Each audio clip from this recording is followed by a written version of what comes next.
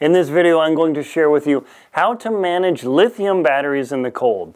This is a serious challenge where you don't want your little battery powering your super important summit camera or whatever it is to die when the critical moment happens. This question was sent to me from a viewer, hopefully a subscriber.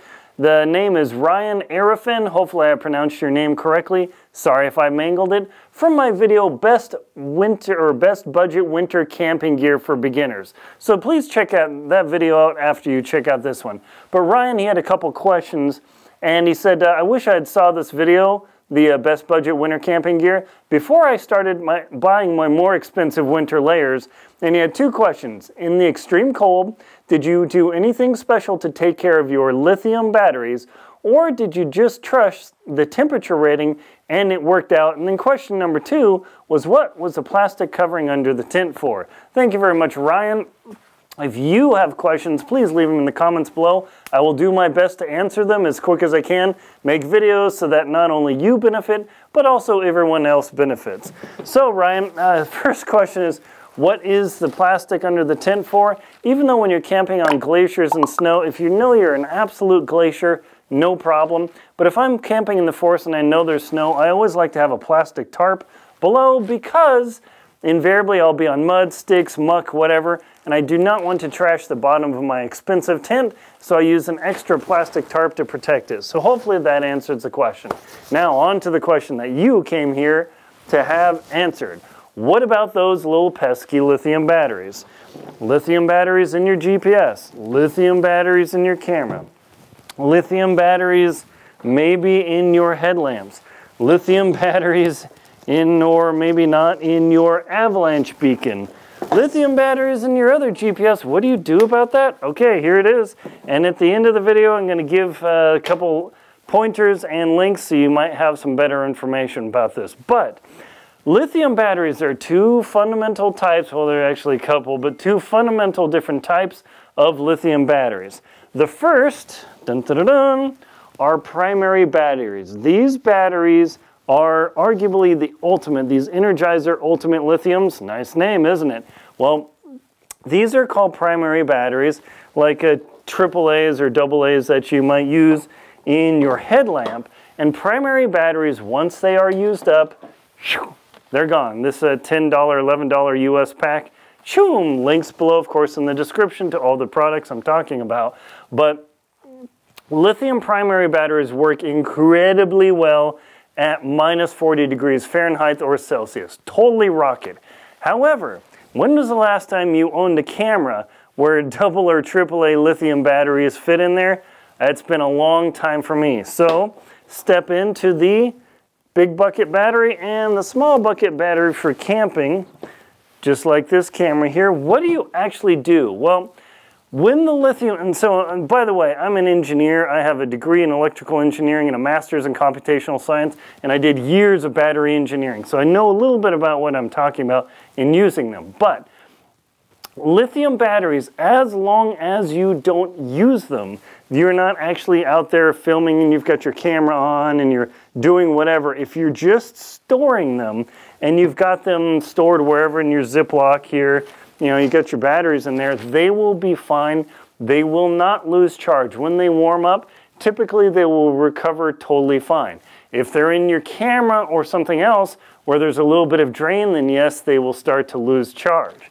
So the way these lithium polymers work, and just about any other type of battery, including my glorious nickel metal hydrides, check out links below to the huge review about these, is that these lithium batteries, once you use them in the cold, they lose a proportionate amount of charge. If you have got this much charge and they lose this much charge, when they warm up, theoretically they come back up. In proportion, they don't. That is the annoying thing about that. Lithium primary batteries generally recover well, but these batteries, once they're in the cold, they do not proportionally come up. They're maybe 80 or 90%, super irritating. How do I solve this? Well, in Antarctica, I was out there for 3 months. Boy, oh boy, big challenge. Check out links below in the description to read that. But what I did to keep my batteries alive when I had my camera is not to put my camera in the outside pocket if I could avoid it, or a spare battery in the outside pocket, one, because you'll lose them, but two, when you pull that camera out and it's minus 20 degrees and you're trying to film, I made that mistake when I was on Denali. I was coming down, raging winds, blowing my sled around. I almost got dragged off a cliff. That was awesome. But I was trying to film my sled being blown away, 80-pound sled, and my battery died in the camera. Suckfest. So what you do, you put your batteries in your gloves. You put your batteries in your hood, on your hat, inside your jacket, not outside. At night, when you're not using the batteries, you could just totally put them in a Ziploc and it's no big deal. You put your batteries in a Ziploc, you'll do just fine. So that works, but when you're actively using them, you need to have the batteries inside your coat, inside a secondary jacket, if at all possible, because when your batteries are on the outside of your jacket, that camera is still at minus 20 degrees Fahrenheit or minus like 28 degrees Celsius. It's just not going to work. It's going to die. So what do you do to solve the problem of keeping those batteries recharged over a period of, say, you're going to climb Denali for several weeks? What do?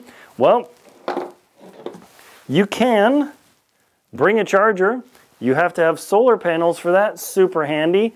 Solar panels are great, but so often what happens if the weather is a stink fest? Is that going to work? No, definitely not. So what do? You bring battery banks.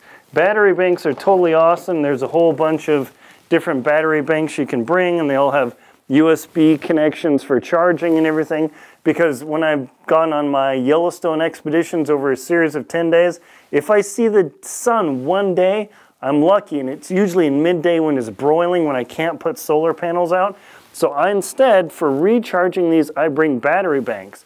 The thing about these lithium polymer rechargeable batteries is the same problem. You gotta warm these guys up. So instead of just setting your battery out with your charger in your tent, sitting there like totally freezing, don't do that, because the battery will say it's totally charged, but it is not charged. These little things lie to you. These little chargers, these little chargers here, they lie to you. They think they're charged and they're not, because when the battery is super cold, the temperature isn't high enough in the battery for the chemistry to work, for the charging voltage to detect, and it thinks it's charged up, but as soon as the battery warms up, it dies. That's a big problem. So what you need to do is make sure that your batteries are warm. Put your batteries on the charger. You know, let's see, where's my GoPro here? Look at this. I've got a crazy amount of GoPro batteries. GoPro 8? Yeah, by the way. Yeah, look how many batteries I've got for this thing just to keep this thing alive. But what you do is you put your GoPro batteries on your charger.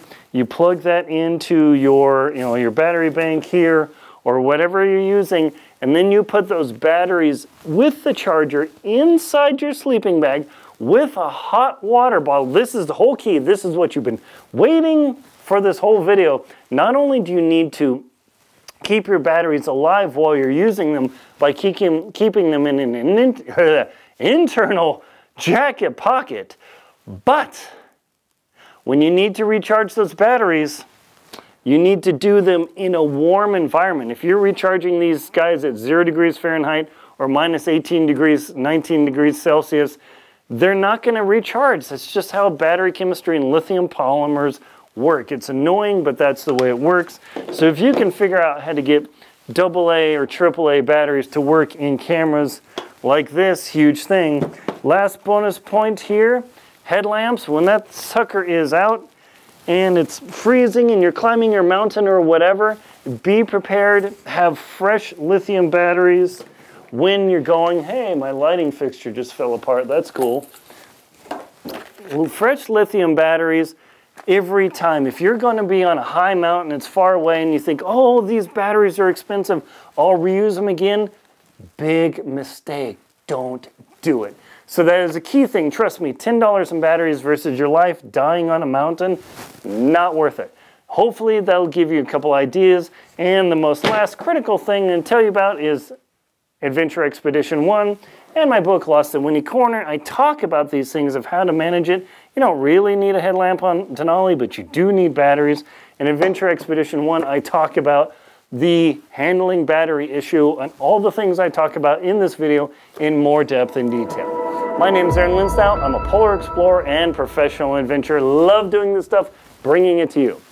Please check out links in the description of my books: Antarctic Tears, Lost at Windy Corner, Adventure Expedition 1, How to Keep Your Feet Warm in the Cold, the Jackson Hole Hiking Guide, the Most Crucial Knots to Know, and the 2024 Total Eclipse Guides, as well as my show in the links in the description, World Beyond and Antarctic Tears. Thank you very much for watching. Please like, comment, and subscribe to the channel so you can get more information like this.